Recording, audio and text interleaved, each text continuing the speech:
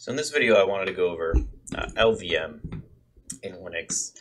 A prerequisite, if LVM is not installed, you can install it. It's called LVM2. So if you're on a RHEL system, you'll install LVM2. If you're on Ubuntu, apt-get install LVM2. But LVM is it stands for Logical Volume Management. It allows you to easily manage disk space. You can add more space, dynamically change space, migrate file systems on the fly. It's easy abstraction. And for new users, it's a little daunting to grasp everything involved with LVM. We've got a lot of definitions. We've got physical volumes, physical devices, volume groups, logical volumes. But once you break it down in sort of a hierarchy tree, you have a physical device, then a physical volume, then a volume group, and then logical volumes. It gets a little easier. So that's what I'm going to attempt to do with this video here. So we have physical devices, such as hard drives, right? And I have three here. I've got XVDA, XVDB, and XVDF. You can see the first two are partitioned, and the last one's not. I've just connected that device. And physical devices are things such as hard drives that we're used to storing data on. So first we've got to initialize it. So I'm going to go ahead and do that using parted, and then we'll go ahead and we'll kind of get into LVM and we'll make a physical volume. So now that I've gone ahead and I have initialized my device here, XVDF, I've partitioned it into two partitions, XVDF1 and XVDF2, each at about 500 megabytes in size.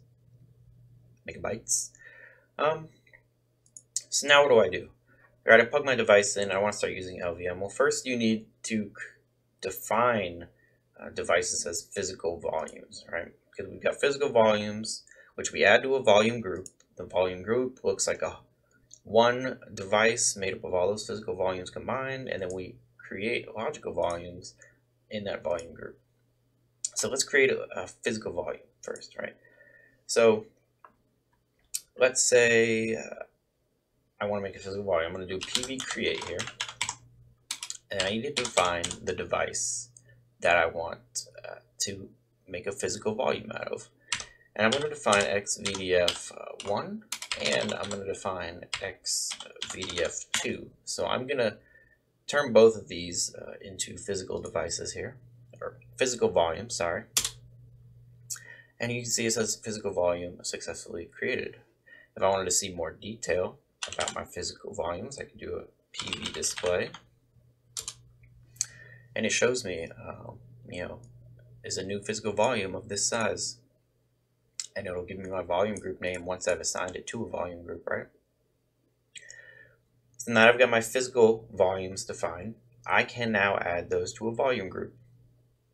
And a volume group is a collection of physical volumes represented as one whole, right? So to make a volume group, we're going to do vgcreate. And these commands are pretty similar. lvcreate, vgcreate, pvcreate. But I'm going to define the volume group name that I want to use right after vgcreate, right? So we're going to do volume group 1 as the name, vol group 1. And then I'm going to define the device that I want to add to this volume group. So again, it's going to be XVDF1 and device XVDF2. It says volume group 1 is successfully created. So I've now combined both of those physical volumes into one group. So if I do a VG volume group display, it tells me the status of my volume group. Here's the size, which if you notice is the size of those two physical volumes that I put in this group combined. And that's what I mean by it's represented as one whole of all the physical volumes you put in the volume group. So now that volume group 1 is created, and we've looked at it, finally we're gonna create a logical volume. So to create a logical volume, we use the lvcreate command. And the lvcreate command is you're gonna have to do in dash. You're gonna have to do at least some kind of option here. We're gonna do a dash n for name. What do I want to call this logical volume, right? We'll say LV01, and then we want to define the size, right? So if I do it dash capital L, I can find the size in bytes, megabytes, gigabytes, right? But it can't be larger than the space on the volume group, and the volume group needs to have that space already, right? So obviously if I try to make this 1 gigabyte, it's not going to work because it's larger than the entire volume group.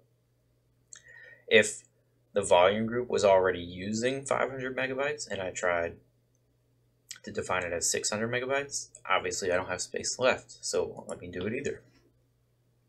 So because I know I have this amount of free space here, I'm going to go ahead and I'm going to, let's do 500 megabytes. Yeah, let's see. And then then we need to define the volume group that we want to host this logical volume, right? So I'm going to do vol group 1. And there you see it says logical volume LV01 created. So now if I do an lvdisplay,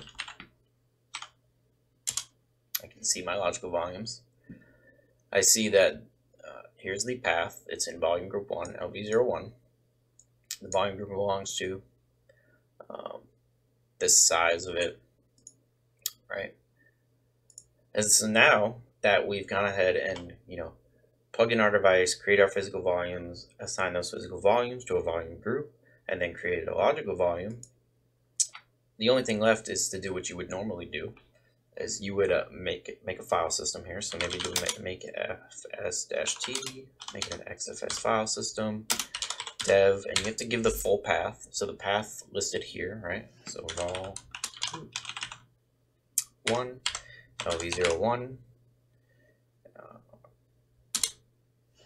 and we've gone ahead and made an xfs file system out of that. And then all else we have to do after that is to mount it using the mount command. And we already know how to use the mount command, right? So if I go, let's go back to the root directory here. Let's just make a directory real quick. We'll call it temp here. So we got the temp.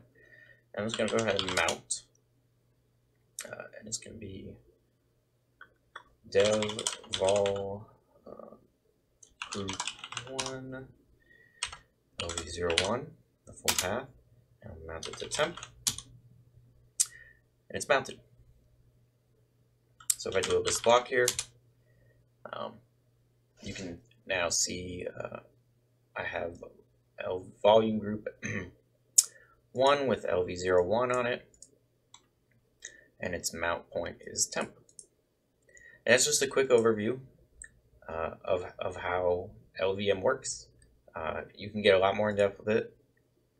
You can migrate file systems around. If you've got to remove a device, you can add more storage to a volume group dynamically.